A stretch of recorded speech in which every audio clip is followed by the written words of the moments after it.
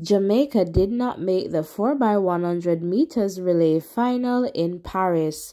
Hello everyone, welcome to this quick update. Before I get into this one, please remember to hit the like button, the share button, and the subscription button.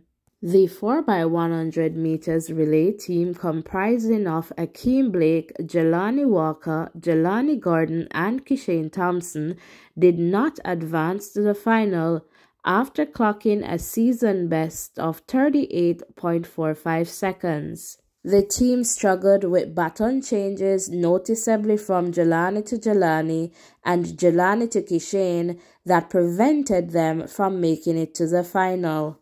Let's now take a look at the countries in heat number 2, the one Jamaica was in.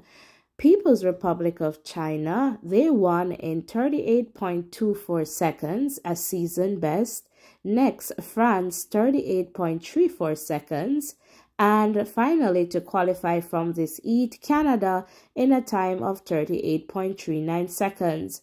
Jamaica, they got in the number 4 spot in a time of 38.45 seconds, a season best that wasn't enough to see them into the final. Next, Germany, 38.53 seconds, followed by Brazil, 38.73 seconds. Next, Liberia, 38.97, and Ghana was disqualified. In Heat 1, USA, they won in a time of 37.47 seconds. Next, South Africa, 37.94 seconds, a season best.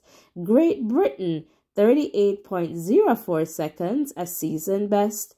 Next, Japan, 38.06, a season best. And Italy, 38.07 seconds. And those 5 teams, they're into the final based on times. In the number 6 spot here in Heat 1, Australia, 38.12 seconds, an area record. Nigeria, 38.20 seconds, a season best, and the Netherlands, 38.48 seconds. According to the Jamaica Observer, Jamaica will not be represented in the relay final at the Olympic Games for the first time in 20 years, given the messy baton changes. Alright guys, so this again is another unfortunate situation. And again, you know, Team Jamaica is definitely representing there in France and doing their best. But it also speaks to the fact that we need to take relays more seriously if it is that we want to do well in them. Again, it appears the Paris Olympic Games is not for us Jamaicans, especially on the track. And so I know the athletes, they're there and they're doing their best, and you know, only their best is good enough.